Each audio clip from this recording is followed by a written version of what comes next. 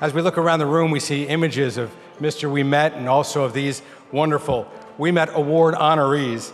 They're the who's who in golf. And behind me tonight, there's a special banner as well. It's the Nick Price banner. Ladies and gentlemen, World Golf Hall of Fame member Nick Price with us. He is a thorough gentleman.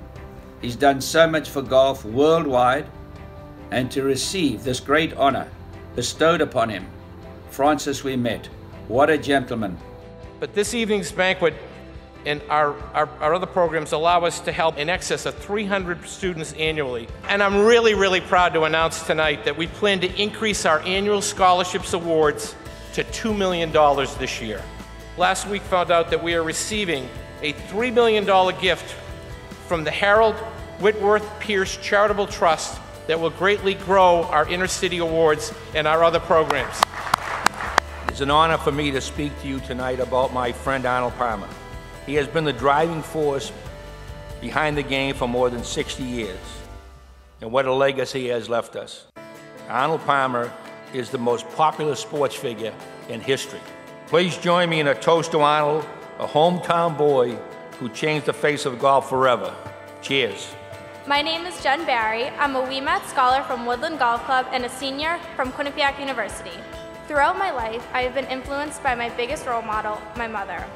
She was diagnosed with lymphoma my sophomore year of college, and I suddenly saw my healthcare commitment in such a personal way. She is the woman I aspire to be. The Ouimet Fund has helped reduce my student loans and lessen my need for a school job. It allowed me to attend a service trip to an extremely poor section of Indonesia. On behalf of the thousands of Ouimet scholars, thank you. We've had some wonderful honorees over the years.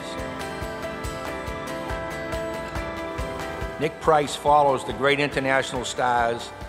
Nick has won every award for sportsmanship, and now he adds ours, which is about recognizing someone who has been both a great player and a great person. It's really important that the game is in good hands, and I think every generation needs to carry that responsibility of keeping the game sacrosanct. I want to thank you guys, first of all, for giving us that scholarship in her name, because that means a lot to me. Nick Price, ladies and gentlemen.